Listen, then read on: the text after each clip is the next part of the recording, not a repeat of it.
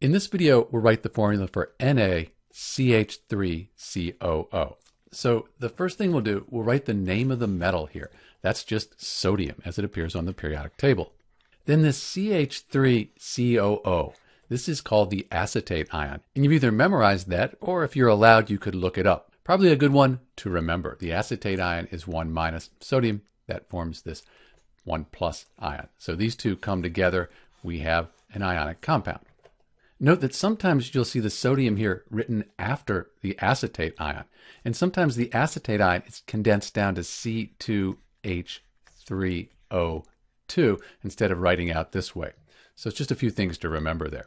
So we have sodium, and we said this is the acetate ion, so we write acetate.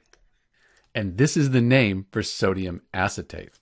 Note, sometimes you'll see it called sodium ethanoate. This is less common. Really, sodium acetate is the one you'll see almost all the time. This is Dr. B with the name for NaCH3COO. It's sodium acetate. Thanks for watching.